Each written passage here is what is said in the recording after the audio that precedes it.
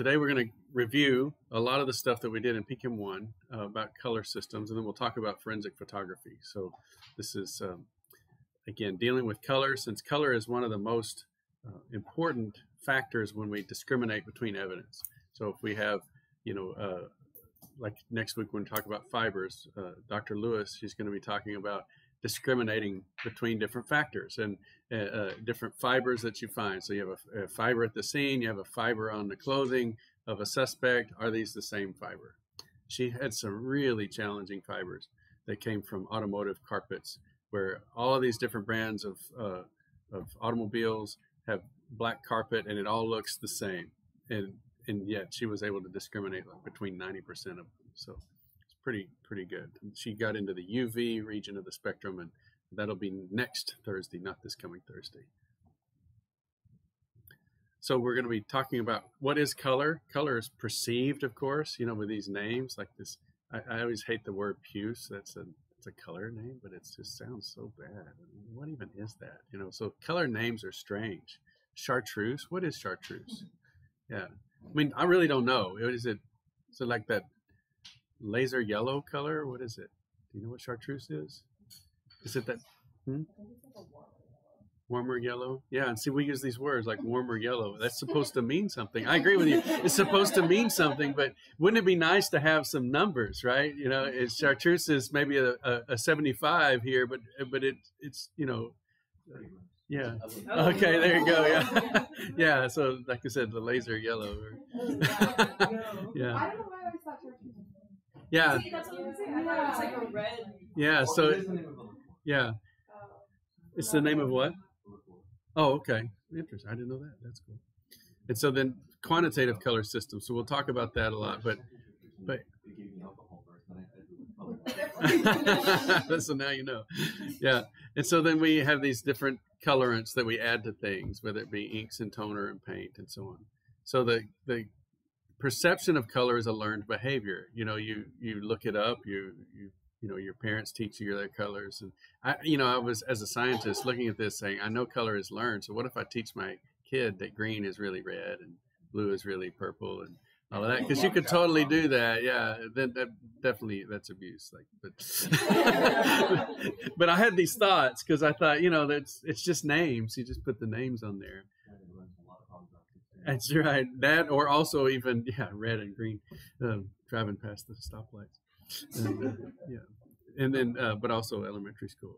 Pick up the red block, and he picks up this. But yeah, it's just agreed upon. We agree that these are the names for the colors. Exceptions agreed upon, like wedding and kitchen paint and so on. And so now there is actually a difference.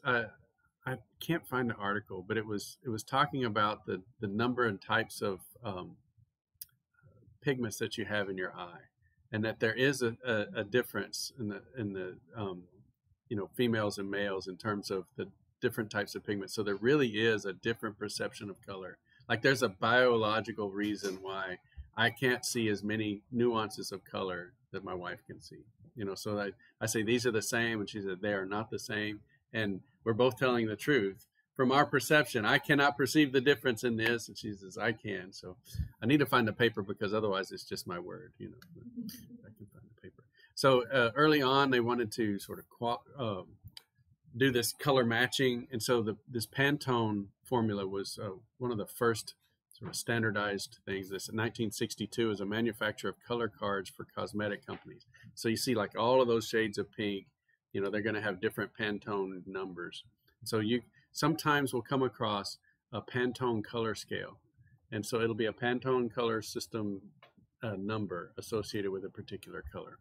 So just be on the lookout for that if you have evidence, and they describe it using the Pantone system. It's a company. They made this formulation guide, but you can see there's thousands of colors. We actually, at Pantex, when I was trying to quantify color for Pantex, we had these Pantone color systems, and you can buy this binder, and it was about that thick because it had plastic cards in it, all dyed to the perfect, Pantone color for that particular designation. And so you could compare it to these things, and you could say, like, this little orange, see that? Those are different oranges, right? So you could find the Pantone system color for that and log it by taking your little plastic chips and comparing it to things. But I like the more spectrophotometry method, going through the spectroscopy that we did in PChem 1, where you have this 1931 commission, the first effort, I think, to quantify color, and they came up with these 3 parts to color perception. They talked about the standard illumination, the standard observer, and then the standard sample and observation geometry. And it gives numerical data. So there's a numerical standard for the lighting source profiles, the pigment functions, and the color spaces, and we're going to talk about those all today. These are some solutions that I made up in class, in my lab, actually. This is methyl red. I'm trying to find my pen. Where is it? Oops. Let's go back. Okay. So this is like a pH indicator, methyl red. You don't have to write this down. I'm just telling you what these are. This was nickel chloride. What was the blue one? Copper sulfate. And what do you think the purple one was? Yeah. Most common purple. Yeah, potassium permanganate. Good job. So y'all know that bright purple solution. So we're going to talk about the purple one today. And then the water was my standard. And so these are the illuminants. These are the numerical values for the different sources of light. And you can see they have a different character to them. How many people still have access to what an incandescent bulb looks like? Like, do you have incandescent bulbs in your house? These are the ones that have the little filament. Y'all know the difference? Yeah, so you've seen, they look yellow, don't they? Yeah, and so this is the illuminant A here. This is an incandescent bulb.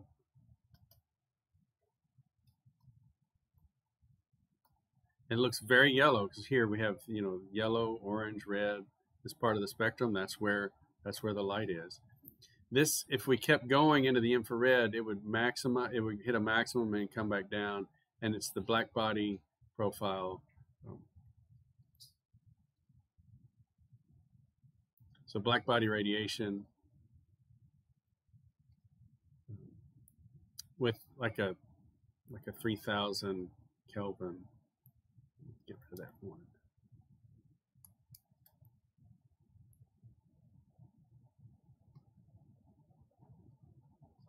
So if you have a black body, and an incandescent bulb is a hot wire, so it actually matches that Planck distribution, that black body distribution of light, and it only gets into the visible spectrum a little bit.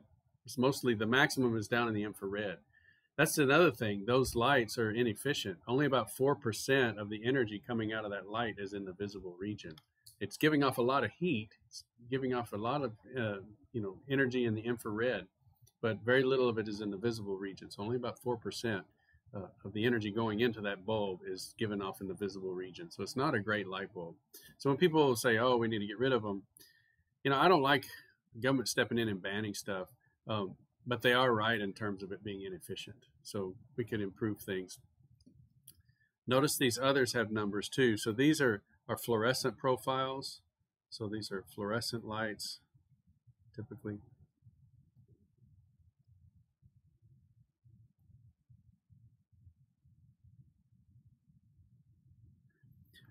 They will have, a lot of times they're mercury vapor, just similar to these lights, that produce a red, a green, and a blue photon. So there's an atomic emission going on, and those typically have really narrow lines. And so how do we get such an even profile? The coating on the inside of the glass of that tube will then fluoresce. So it'll absorb, say, the blue photon and then emit in the green and the red and smear that light out. And so they put a lot of fluorescent compounds in that powder. Most of it's titanium dioxide, but then they'll dope in some other elements, and they'll produce a nice broad spectrum of light. Now, where this maximum is, like say it might be here. So if this is the rough maximum, this is real bumpy. It is not a black body curve at all because it's got all this fluorescent material in it. But this is the maximum. They compare it to a black body. So a nice smooth black body at 5,000 Kelvin would look like this. And so since it has a similar maximum, they call it D50, which is really 50 is 5,000 Kelvin. And notice this this dashed one here is 6,500. So it has a maximum that's even more in the blue, 6,500 Kelvin. So a D65 would be 6,500 Kelvin. That's, again, giving a lot of light in the visible spectrum, and they call that the daylight bulb because that's matching what the sun's giving us quite a bit. So the sun is a nice, really hot, okay? It's giving lots of light in the visible spectrum, and our light bulbs that would match a black body radiator at about 6,500 Kelvin would give that same kind of light. The higher that color temperature, then the bluer the light. And so you can really see some of those bulbs look blue, some of those look yellow. The cooler ones are yellow. So that's the standard illumination area. So we have the standard illumination. We can put one of those standard, like a D65 here.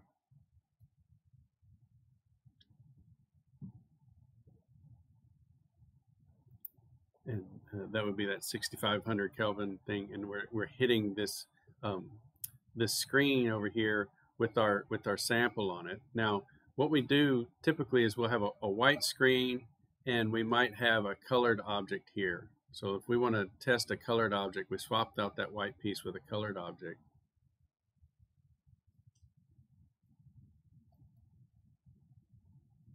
And then we have a white screen up here. If you ever have to produce your own white screen, I don't know if you'd ever need to, but barium sulfate. So you get some barium sulfate. It's super reflective, super white, and you can make that slurry and then mix it up with a little bit of clear adhesive and let it stick to a sample or some sort of flat area, and that white rough surface of barium sulfate would be like the perfect white standard. So you can make your own standard there. If you want the black standard, then you would use carbon black. You can buy pigment, you can buy toner in a box essentially and use that in super black. So we have standard illumination down here at the bottom. We have our sample geometry, and then we have this masking screen that keeps it in the center of the eye, where you have the color viewing area of the retinas. So then when we talk about the 2-degree observation, there's a 2-degree and a 10-degree. And so where your head is, where the screen is, what you're viewing, all of that is controlled because they want to standardize it. So this is how the initial 1931 standard color system came about. Now, how do we get the color of this colored object? So we have the colored object here. It's being hit with a standard illumination. We can take that standard illumination and run it through a monochromator, or we can have red, green, and blue filters. So we have these red, green, and blue filters here, and we can turn on the lights at, different strengths. So we can have 3 knobs. We can have a RGB knob. We turn on the R until it's too red, we turn it back. Turn on the green until it's too green, and turn it back in the blue. So by your hand, you're using your eye as the detector. And so you're adjusting the RGB until the top and the bottom look the same color. So you have the bottom as the question object, the top is your RGB values. You're adjusting the top. When they are perceived to be the same, then you stop. And in fact, you could do sort of an error analysis. You could turn the blue up until it's different and come back down. And so you've got the highest blue value. You could turn the blue down until it's different and stop and come back. And then you got the lowest blue value. And you could do that for R, G, and B, and you could produce sort of an error box around those 3 values. So it's a really great system. It's pretty intense in terms of the setup, but you could imagine you have your head in a little holder, and you've got the screen, and you got the holes, and you got the knobs, and all of that stuff. You could actually move, remove those 3 filters and just put a monochromator and a white source and turn the wavelength. You can crank the wavelength along, and you can see when you hit that color. So if we do that by wavelength and we match red and green and blue, we can actually test your eye pigment responses. And so we can put a particular monochromator on there and we can adjust the red, green, and blue values. So that's what's going on in mapping out the observer functions. So this, we saw the setup, you saw the standard illumination, and then what we can do is we can map out these observer functions. So if we set that bottom light up at, say, 400 nanometers, then the green knob is all the way at 0, the red knob is a tiny bit higher, and the blue knob is even more. Okay. Then we move over to, say, 450. Now the green knob is a little bit off of 0. The red knob's, turned on quite a bit, and the blue, of course, is the major number. But as we move that monochromator over and test the different wavelengths, we're getting the different values of red, green, and blue. And what we're essentially doing is mapping out the response of the pigments in our eye. So it's weird. It's like we're taking the spectrum, the absorbance spectrum of the 3 pigments in our eye.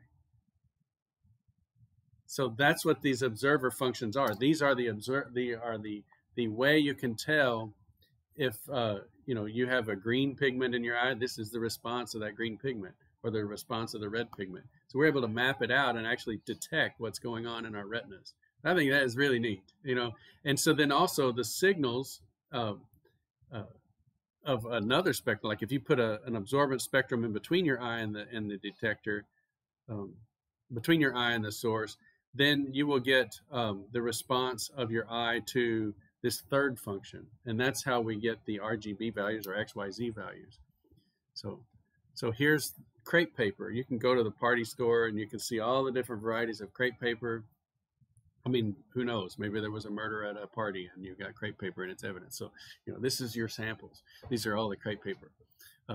And you see that we use the white crepe paper as our standard. So it's 100% all the way across. So it's got that transmittance value of 1 or reflectance value of 1.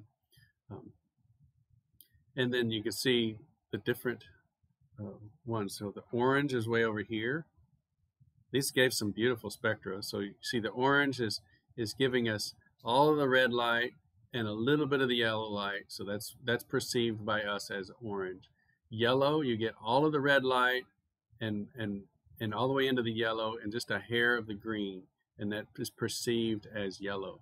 So like on the computer, if you have the RGB values and you turn the red all the way up and the green all the way up, it'll be yellow. It's so weird because your eye is responding to the red and the green, and there's no blue. And so it says, oh, that's yellow. That's the yellow end of the spectrum. Green is a really sensitive one. You see that the reflectance here is not very high at all. So very little light is coming off of that green paper, but your eye is able to detect it. And your eye is probably the most sensitive to green. And then the blue, again, there's very little light coming out. You've got just this amount of blue reflecting off the surface, and you can see it's definitely blue paper. The brighter the color, the higher the reflectance. Okay. And look at brown. So this brown paper down here, brown and red are not that different. And here it looks like orange. So brown and orange, but red is just like this might be red where it cuts down just a little earlier than the yellow. The only difference between, say, brown and red is that brown is almost black. So it gets all the way down. It just takes the red all the way down almost to black. Same with yellow. Pink is not on here, but pink is red and blue. If it's really pink, then it's way up at the top. If it's purple, then they're both down close to the bottom, but it's the same mix of colors. And so this, again, this color is observed, not absorbed. And so when you have a blue sample, the blue light goes through that sample or is reflected off that sample. So we have transmittance. This is just a review of the different equations that you've had beat into your heads as chemists, right? Transmittance is I over I naught. So it's the light that comes through divided by the light that entered the sample. And that's equal to the, exponent to the minus absorbance unit. Okay. And then diffuse reflectance. I've drawn this circle here because a lot of times diffuse reflectance is collected using an integrating sphere.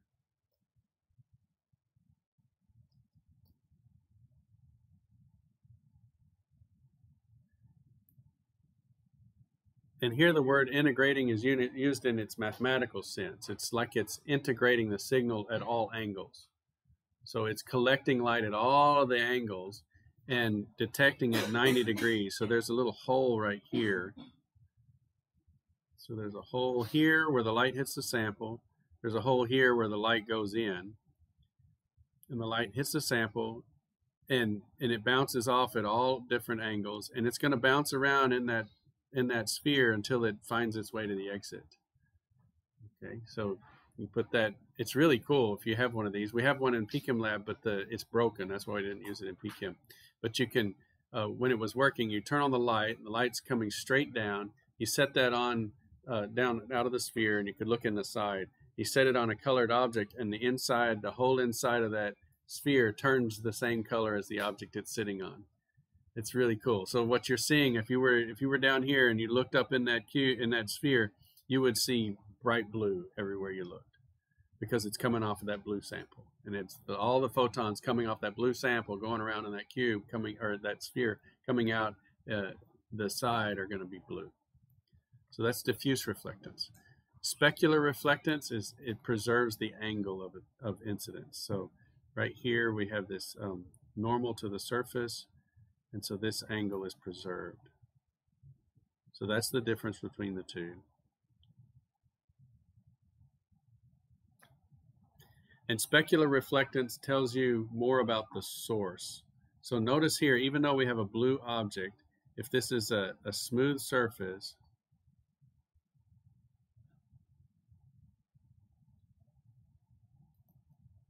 I'm going to put an arrow there that says that's a smooth surface. And the reason I know it's a smooth surface is because the red and the green come through. It's a blue object, so where'd the red and green come from? They just reflect off the smooth surface and don't interact with the sample. So specular reflectance is not good for determining color if you have a smooth sample, because you're really getting more information about the source. And you can see that in here. If you were to come up here and look at the countertop, I can see white light coming off the countertop, but the countertop is black. So what am I seeing? I'm seeing the source. So at the angle of the lights on the ceiling, I can see their reflection in the surface, and I see white light. So I see all wavelengths of light, even though the surface is black. At other angles, it's definitely black, because I'm not getting a lot of diffuse reflectance off this surface. The rougher the surface, the less specular reflectance you have.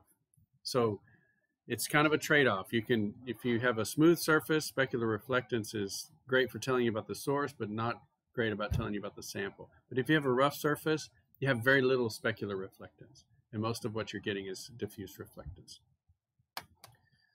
But they typically do total reflectance. Let's see, how does it work? They do a difference. Yeah, I think they do this. They have a little over here on the integrating sphere. They have a little thing that blocks to make sure there's never any kind of specular reflectance coming in. Like maybe there's a tiny little angle to the light, and it can come in here and give you specular reflectance. They block that. So they'll do total reflectance, and then they'll block the specular reflectance and get the diffuse reflectance. And so the difference between that is the specular. So I'll say R total is equal to R diffuse plus R spec. And that equation is for sure. It's just how they measure it can vary based upon the technique. Okay, so we have these tiny little spectrometers. I mean, they're miniaturized now. I've even seen them for sale as USB drives. Like, they're that small. And they have a little fiber optic that comes out the end. And that's really cool. So you plug it into your laptop, and you can walk around and get color data, reflectance data at the scene if you have a laptop. Okay, you saw our ocean optics spectrometer in PChem. It's about that big, runs on a USB power supply. It doesn't have its own power supply. It doesn't even have any moving parts. So it has a source, goes out the fiber optic, hits the object, comes back through a fiber optic and goes into the spectrometer. The spectrometer just has a monochromator or grating and a diode array. And that's it. And no moving parts. So it's really rugged. And they've put these things on satellites and shot them up into space. Here's a picture of all of the apparatus. So here's the source. The reason it's so bulky is because they sort of, it's kind of like Tinker Toys. You have all the little pieces. You don't know what Tinker Toys are, do you? You know what Tinker Toys are? It's just a bunch of little, it's kind of like Legos. Okay, yeah. So you have the source here. I hated Tinker Toys because they weren't versatile enough. Legos were the way to go. So you have the source, you have the fiber optics. This is a nice little thing called an attenuator. It just helps make sure your detector is not saturated. So attenuator. And then the spectrometer over here. And then your different samples. So attenuator, sample, spectrometer, and then white and black reference standards. So in the freshman chemistry books, you have this little color wheel analysis, and we talked about this before with the colorimetry, that, you know, if it absorbs in the yellow, you're going to see violet. If it absorbs in the red, you're going to see green. But this is pretty weak. You know, what if there are two peaks, or their peaks tail to the left or the right? And so it's a better color analysis to go through that ASTM standard. So you take your samples, you put them in a visible spectrometer and get a spectrum. And then you take that spectrum through this colorimetric analysis. So we determine those tristimulus values, X, Y, and Z, capital X, Y, and Z. This is case sensitive, which is a little strange. And then you transform the X, Y, Z into RGB values, and then convert them to 8-bit RGB values, and you can display them. So this is what we've done here. We've taken the purple solution, the potassium permanganate, gone into the spectrometer, and this is the KMNO4 spectrum.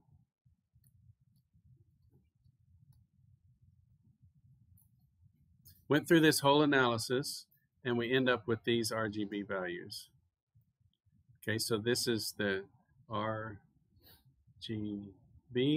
and then I drew this circle, or this square. I can't with circles and squares today. I drew this rectangle, and these are the RGB values, and I typed those in to make the color the same value as those RGB values, and you can see it matches pretty well. So you can compare it to the photograph. So it's fantastic color analysis. Okay. Now we can, if you take the graduate spectroscopy course, I really have a whole module on how to use Gaussian to produce the simulated spectrum, and then you run the simulated spectrum through this whole thing, and you get the color of the molecule that you calculated in Gaussian, which is super fun. Yeah, so we check out the dyes and pigments and so on, and then they do color analysis on it, and in most cases the color was accurate. There was a few weird cases. Don't know what's going on with the weird cases, but in general, you get some great colors. So this is taken from the ASTM E308, and it's similar to these primary colors, that X, Y, and Z values. We can sort of match those tristimulus values, the observer functions, to the experimental spectrum. So this is kind of what happens in matching the paint. So if we look at this and we see that here's the spectrum, the transmittance spectrum for potassium permanganate, and how would I approximate this curve? Well, I would have a lot of the red. You see this red here? So the red has a little bit of over here, and then it's got a big peak here. So do you see the overlap of these? If I multiply these two functions together, I have non-zero numbers multiplied by non-zero numbers. If I have, let's look at the green. The green is here. It peaks here and there. So if I multiply the green peak by that spectrum, what's going to be the result? I've got 0 values for my purple multiplied by non-zero values for the green. So that cancels out the green signal. So I'm just trying to show you a little more depth than what you learned in PChem, why this works. So this is telling me I have very little green in my result, my experimental spectrum. And it comes just from multiplying these functions together and adding up the product. It's a sum product. So I multiply each of the values together, and if I got a lot of zeros, you know, that cancel out numbers that are non-zero, then that sum is going to be really small. But if I have non-zero numbers that correspond to non-zero numbers, then that sum is going to be really big. So I'm going to get a big number for the red, a really small number for the green, and then the blue overlaps as well. So that's what we mean by this overlap integral. We have an overlap of the functions, we multiply them together and add them together. That's called an overlap integral. And if they don't overlap, then we have zeros multiplied by non-zero numbers and they all cancel out. So that's what's going on here. This is the sum product. So we're taking the product of these three functions and then we're summing them together, and that gives us the x. So the observer, the red one, the x value, it's going to be the red, times the source, times the response, which is our experimental spectrum.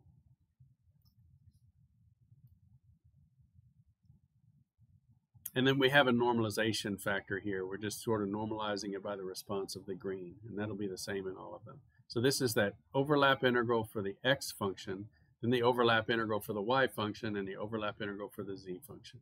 And if the non-zero and the zero parts don't line up, then we have a lot of cancellation. If they do line up, then we have a strong overlap, and we get, and so we could do this with any recipe.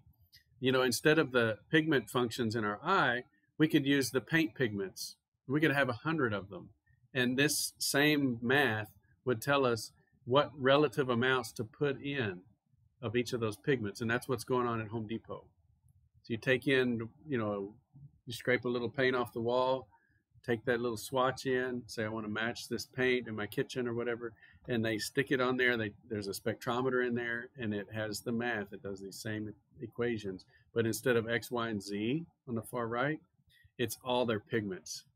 And so it'll say put in 2 ounces of pigment number 5 and 15 ounces of this and mix it in this base. The base would be that illumination, the center number, and it would give you a perfect match. That's why it's so good. Now they give like the multiple recipes, they just pick the best one. But if they were out of one of those pigments, they could scroll down and see if they could get that same color out of a different recipe. And so then you've seen the big carol, they switch it around, they have your gown, they like move the mark up and they squirt a certain amount of this color and a certain amount of that color, and then they put it on the shaker. As a kid, I loved the shaker. It's loud and scary, you know, like that. Okay. And so this these XYZ values were not very useful for electronics. And so Apple and Adobe and Microsoft and all of them in '93 said, let's come up with an actual scheme for taking these XYZ values and converting them into RGB values. And so they came up with this matrix that we used in PChem. So if we have those XYZ values, this color consortium came up with this standard matrix. So they determined this matrix. So that is the matrix for converting XYZ values over to RGB values. And it's still roughly on a scale of 0 to 1. And so that's not very useful for the computer. So then we multiply those by whatever bit depth we have in terms of our computer code. Most of our computer code for colors is 8 bits on each of the RGB values, so a 24-bit color. And so then we can take that and convert it. Let's see, I think I have it in the spreadsheet. So once we convert that to 0 to 255, then we can display it on the projector, display it on the screen, we can print it out. And that's really what the point of the color consortium was, is this device independent standard. So if you really get into this in terms of your forensic analysis in the future, they're going to have to spend a lot more to get calibrated devices. So if this was a projector in the courtroom and I wanted to make sure that it produced the colors that the standard called out for, I would have to have a projector that had color profiles, so that when it puts the color of potassium permanganate on the screen, that when I send it those RGB values, it's the right color. And that gets into the mechanics of the device itself. How is it projecting the color? And then the same for the screen, and then the same for my printers. If I'm going to print something out for the jury, I need to make sure that printer is an accurate printer, because I don't want them saying, in, you know, the witness saying it was I don't know, puce or whatever, and like we figure out what that number is or whatever, or they say it's red, and then they look at their printout and it's a faded printer and it looks pink, and like, well, they said this is red, this is clearly not red. Well, that's an artifact of the printer, not the evidence and not the data. So this color is really much more important than you might imagine. If you know, if there's a disagreement, then it may just be perception. So we need to get it quantified. And so then we can also convert these tristimulus values to the lowercase x and y. The lowercase z is not used, but it's just the scaling x by the sum of all the values and y by the sum of all the values, and you end up with these chromaticity coordinates. And so you've seen this diagram before, and these are the values of those cuvettes. So this was the methyl red. This was the potassium permanganate. This was the copper sulfate. And this was the nickel chloride.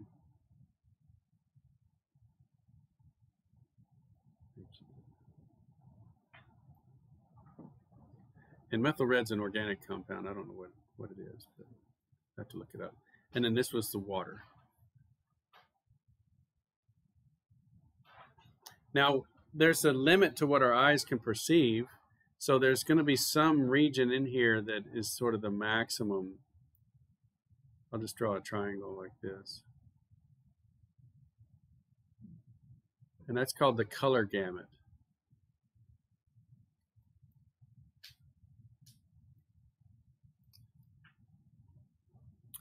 And that color gamut, you have one for your eyes. You also have a color gamut for any device.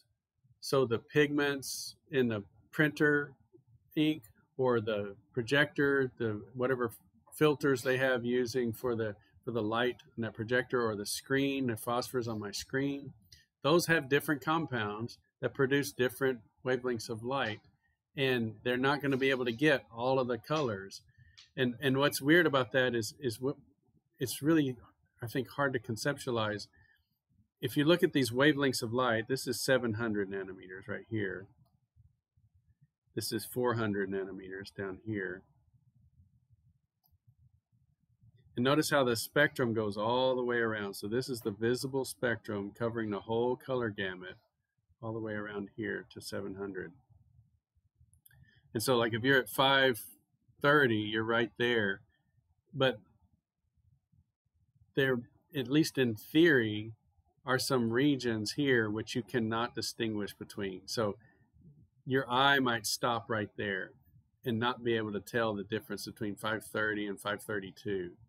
Okay, there may actually be a difference in color, but your color gamut for your eye just can't see it. Okay, they also can detect with the maximum and min on the knobs, like I was saying, these similarity or ellipses. And so they can draw little ellipses here. Let's see, I'm thinking it's blue that is really small. And red is pretty big, I believe. Okay. So like your uncertainty might be larger in the red colors than it is in the blue colors. And so those are, they've sort of mapped out with lots of different people doing those measurements, sort of what the differences are. And when you're arguing over this small difference in RGB values, you're arguing about nothing because nobody can tell the difference between plus or minus 10 units in that RGB value. So this is the analysis we did at PCHEM. Here's all of the different crepe papers. We reduced that data to every 5 nanometers as required by the standard. And then we compare those to the observer functions, which are also every 5 nanometers.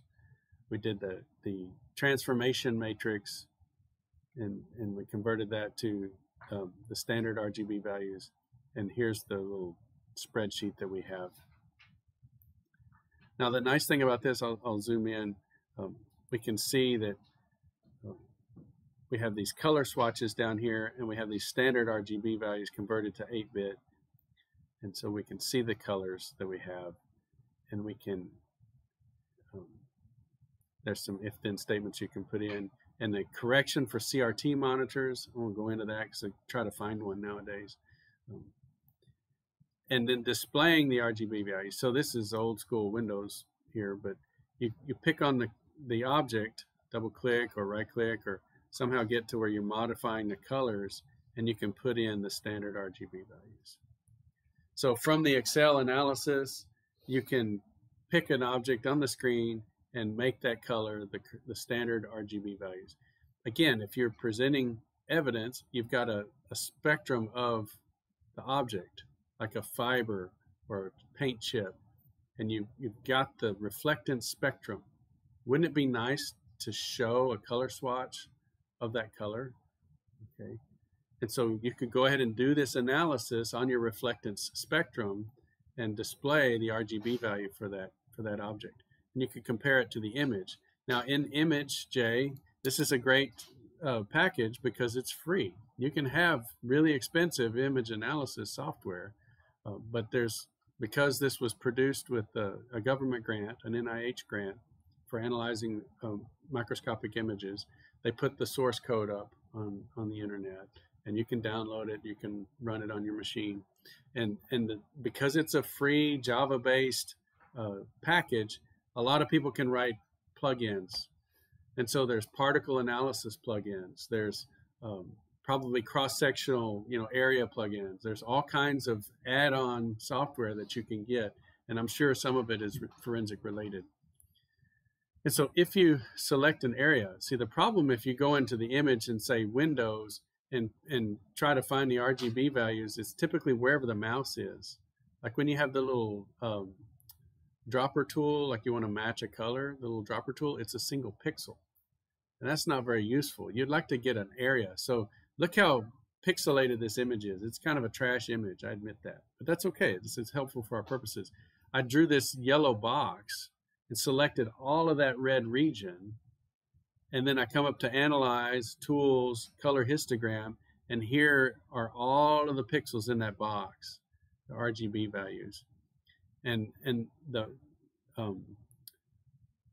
the mode is that maximum value in this distribution. So like this little value right there, that little value right there, and that little value right there is the mode. And so that's the RGB results. So that's the most frequent pixel color in that little area. And so this would be 169,030. So that would be for my methyl red. I could report from the image that is the color of that cuvette. And then I went through the spectrometer and got the standard RGB values, and you can compare those. So from image analysis, we have these RGB values here. So these are from image analysis, and then the others are from the spectroscopy, and they're pretty close. You see they had the same pattern, 0, 16, 72, 0, 20, 85.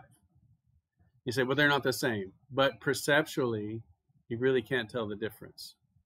Okay, and you can see that in this next image, right up here. These were the pictures. These are the RGB values of the pictures, and here's the color swatches.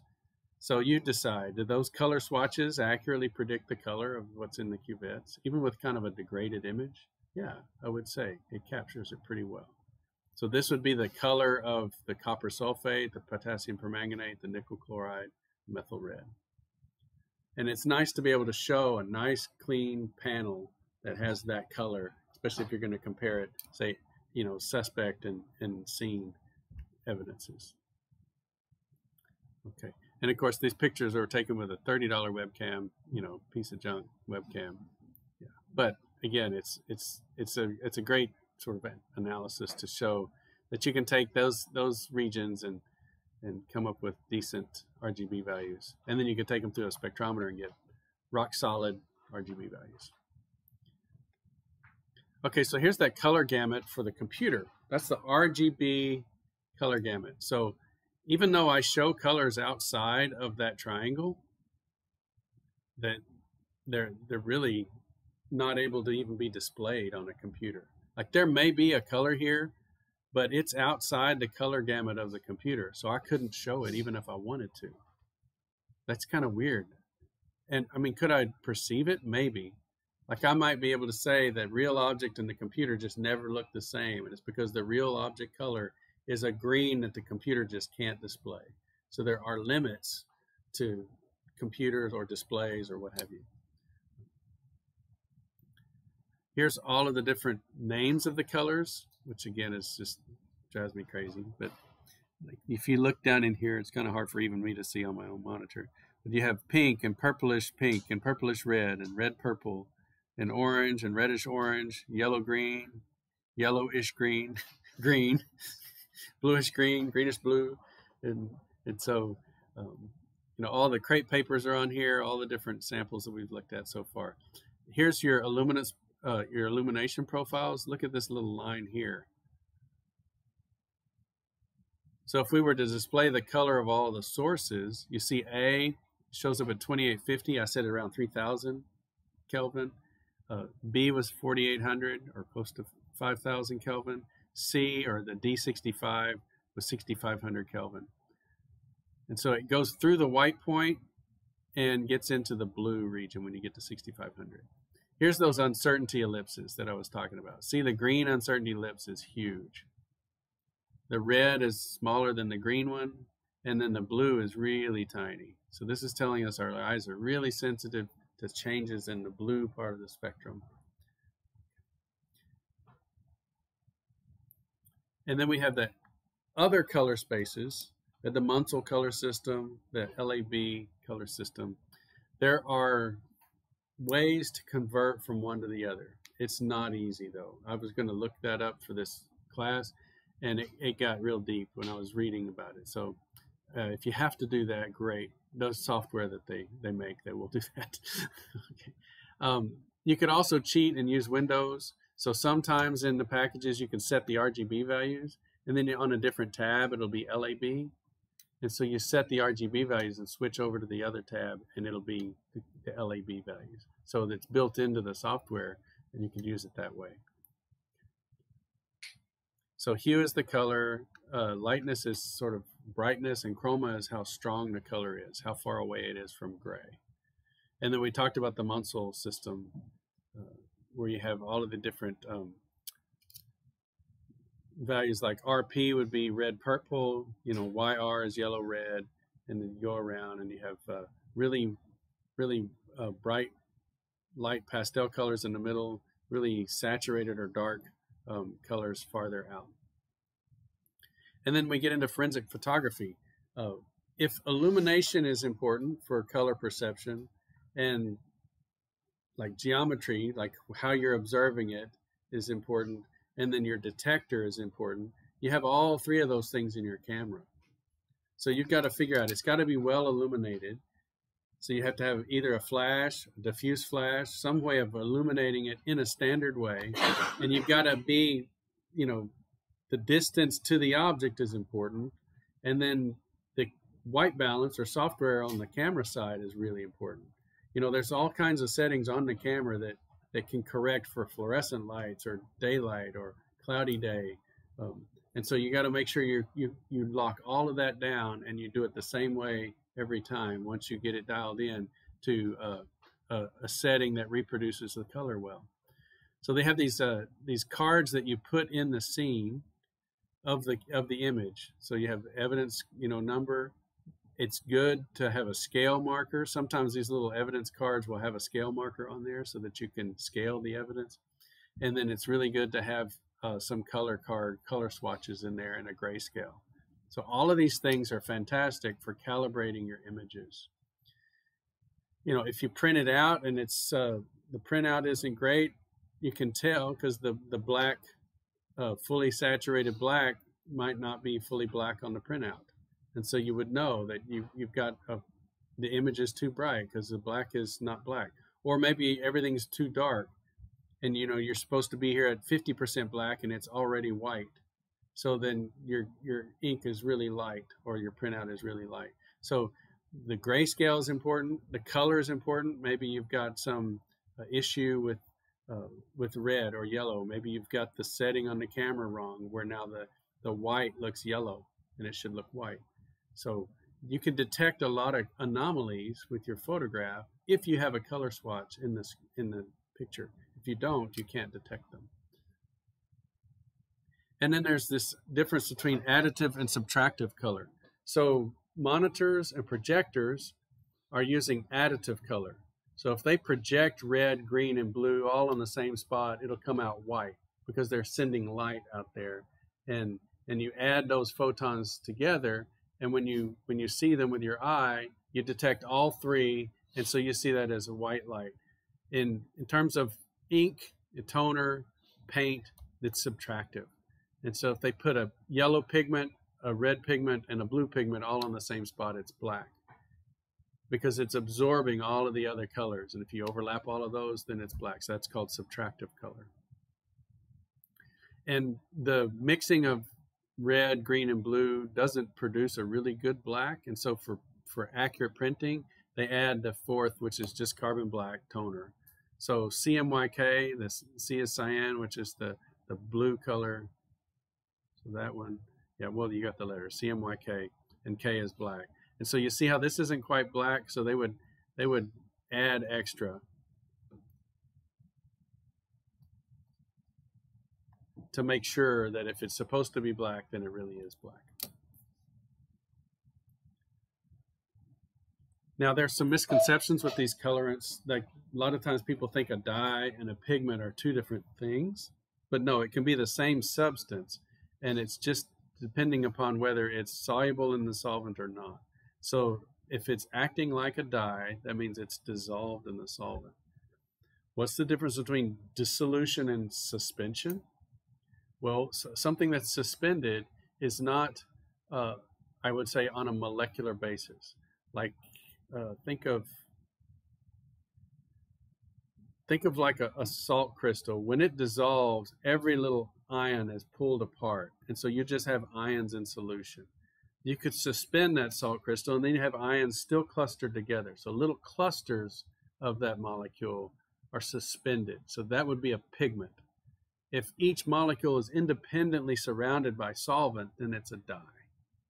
So that's the difference. It's how it's soluble in the carrier or not. So if it's on a molecular basis or a cation anion basis, completely dissolved, then it's a dye. If it's small particles, then it's a pigment. So a molecule can be either a dye or a pigment based upon the solvent. And then, of course, we went through the color classifications when we did the spot tests for drugs analysis. We had the different azo dyes and so on. So how would we classify these colorants? We could also classify them whether they're soluble in water or not, whether they're ionic or not, whether they're derived from a natural substance or not. We could also, if they're, say, an organic molecule, a synthetic compound, we would have maybe a CAS number. So you could find that specific substance using the chemical abstract number. And then there's also a color index number maintained by some of these organizations that deal with color.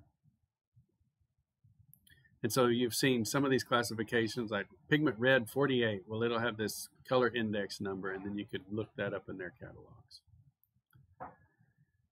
We also we would dye or dissolve these or suspend these colored molecules in carrier solvents for printing. There's inks and toners and paints are incredibly complex.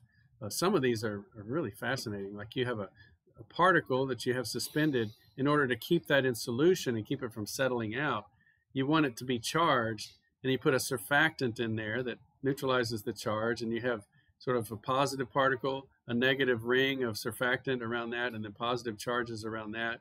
And so the whole particle is suspended by electric charge. If it tries to get close to another particle to settle out, the surface of those little domains is the same charge, and so they keep away from each other. So there's a lot more that goes into it than you might imagine. We also, with these charges, we can create static electricity with these particles. And so that's how the copiers work. They have this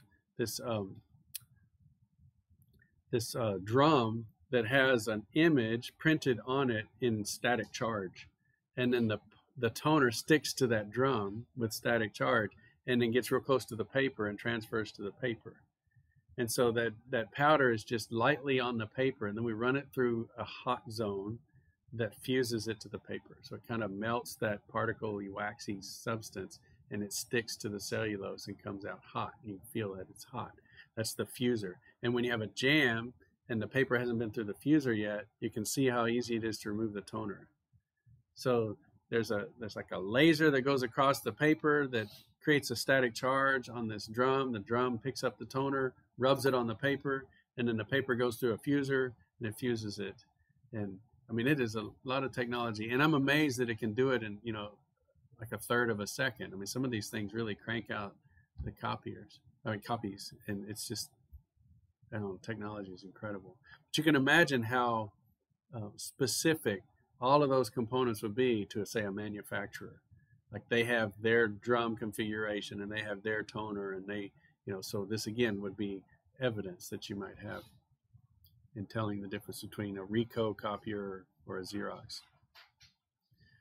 For paint, this latex binder, you know, the original latex would be from a tree, like a rubber tree. They put a steel in there and it drips out the sap, and then the water evaporates and you're left behind with this natural rubbery substance that will polymerize. And we're going to talk about that in that recorded lecture next Tuesday in terms of polymerization. And this, so that's where the word latex came from. This water-based fatty molecules that can polymerize and make a polymer. Okay, so then you mix in the pigments and all kinds of other substances. You spread it on the surface. The water evaporates. Light hits it, starts this polymerization reaction, and it forms a plastic coating that has a color to it. And then automotive paint, because it's going to be out in the weather, it's going to be hit with tiny rocks and sand and stuff like that, rain, all kinds of things. They have a lot of coats on there to make a really hard coating. So you have the metal, you have some sort of primer. Sometimes you have multiple primers, and then you might have metal flakes and a clear coat and different colors. And so how do we analyze these things? Well, a lot of times, if you need to analyze paint still on the car, they'll grind it. They'll get a grinder and they'll cut a diagonal mark through there. Like they'll grind it down to the base metal. Now that's not great if you're the car owner, because they're rubbing the paint off all the way down to the metal. But they're rubbing it off so that they can analyze all the different layers. So you can think about a cone cut out of your paint. You're going to have a ring of the base coat. You have a ring of primer 1, a ring of primer 2, and a ring of the color, and a ring of the clear coat. And you could get on there with a fiber optic spectrometer, and you could take reflectance spectra of all of those different coats. We could also take a paint chip and stick it into like a plastic housing, melt the plastic, and then cut it cross section and get in there with an ATR. Now we have an ATR microscope upstairs in my lab that has an 80 micron spot size. So if these layers are 80 microns or larger, I can actually touch it with that ATR and get an infrared spectrum of it. We can also hit it with visible light and look at the reflected spectrum in the visible region. And so those are all kinds of things. Forensic photography, we talked a little bit about microspectroscopy, and Dr. Lewis next Thursday will give you a lot of information on microspectrophotometry. She did in UV, Viz, and she even did Raman through the microscope. So you'll see some Raman spectra too, I hope.